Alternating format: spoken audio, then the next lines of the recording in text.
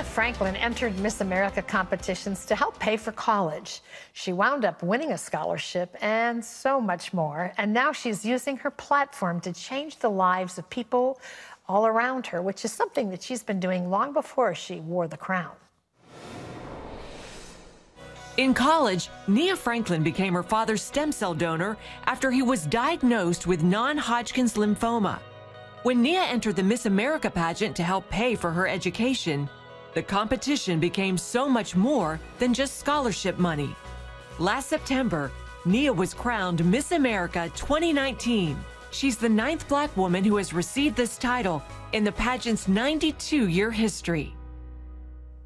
Nia Franklin is here with us now. We're so glad to have you here in studio with us. Thank you. Great. You are right kind of in the middle of your year. How's it going so far? It's going well, and it's funny that you mentioned we're in the middle because it would be over in only 3 weeks normally. Yes. But I'm so blessed to have like a four-month extension on the year. So I'm really excited. Because we're used to seeing it happen in September, but it'll actually be in December, and we'll give you all the dates of that in a little bit. But let's go back a little bit, Nia, and talk about your life. You were a college freshman when your dad had this devastating diagnosis. What was that like?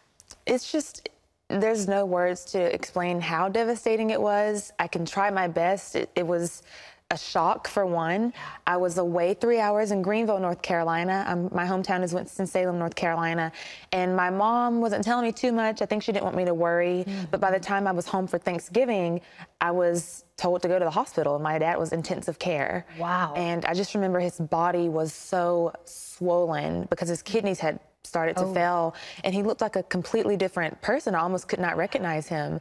And I just remember crying, and my grandmother was in the room, his mother, and I just broke down crying because I didn't expect to be walking into seeing him like that, and I had no idea what was going on. So how did the whole stem cell event take place? Yeah, so after about 2 years of him battling the disease, non-Hodgkin's, T-cell lymphoma, he relapsed twice. After we thought he was getting better. That summer I was home from my freshman year, and I thought he was getting better. He was in physical therapy. I go back to school, and right around the same time that he was starting to feel ill, that first year I was a freshman, right around that time in my sophomore year, same thing happened again. And so by the spring, after trying radiation and chemotherapy, they decided the best plan would be to do a stem cell transplant. And so they looked into the general pool, and there were no matches there. And then they looked to his siblings. The only match was his sister, and she's a little older than me, and they decided to check his children out.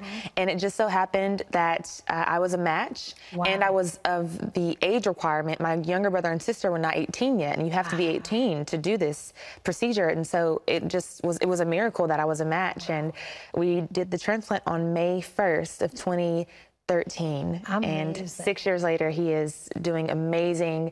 He has not fully made a recovery yet. He is still a little stiff and things like that, but he's working full time now, and we're just so grateful. How wonderful. How wonderful. You mentioned it being a miracle. Share with us a little bit your faith and how it played a role for you as you walk through all of this. Yeah. Well, I just remember being a little bit in shock and a little bit in denial about what was going on. I didn't want to believe that my dad was suffering this really deadly disease that was so rare. We didn't know what was going on. And I just remember starting to go to, I didn't go to church that much my freshman year, actually. I would watch church on TV and that sort of thing. But one of my friends was going to a church called Ignite in Greenville, North Carolina. And that was right around my sophomore year, right before the transplant, that I was even knowing that I was going to do this for my dad. And I just remember going to Ignite, where Pastor Jason is just so wonderful and so full of hope, and being a part of a community where I just felt at home. I remember they served Krispy Kreme donuts in the mornings. What's not to like, right? So maybe that's also what kept me coming back.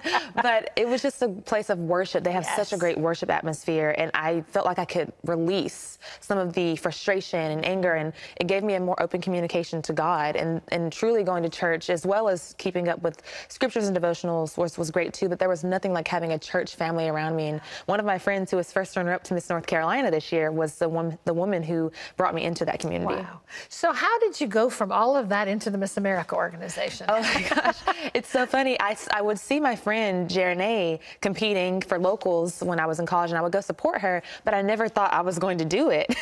And so my first year in grad school, I had some friends that were telling me, you know, I'm friends with the former Miss North Carolina, and she thinks you can do it.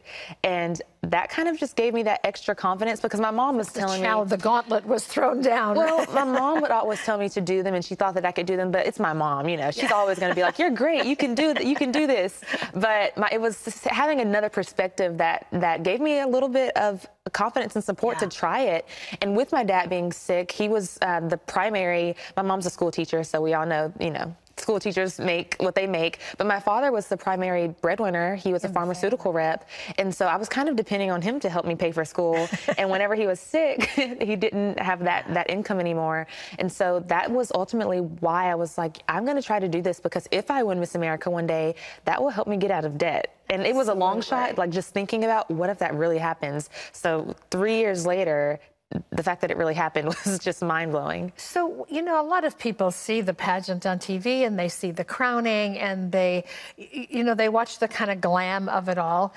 It's really a tremendous opportunity for a young woman. It's maybe one of the most intense public relations jobs you'd ever have in your life.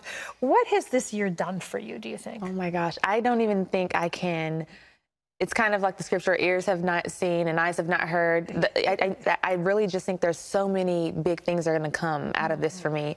I'm working towards them now, laying the groundwork. I think it's so important when you have this position not to wait until, in my case, December 20th to start reaching out to all these people and making contacts and getting meetings. I'm having meetings now, and I have a lot of different options, and I'm not sure what God has in store, but I'm just going to continue to make myself available for all the different opportunities and see what I think the best opportunity is when it comes time to choose and when my year is really over. So December 29th is December 19th. 19th is the new date, and there's also a new venue. It's in Connecticut. It'll be at the Mohegan Sun in Connecticut. And where is that? Is in Connecticut? I'm not sure the exact city. Okay. I'm not sure, but it's not in. There'll be lots of promotion, I know, for absolutely. it. And a new network this year as well. And so lots for people to look forward to. Life-changing. It's so wonderful to have you here. Thank you for sharing your story. Thank you. We really appreciate it.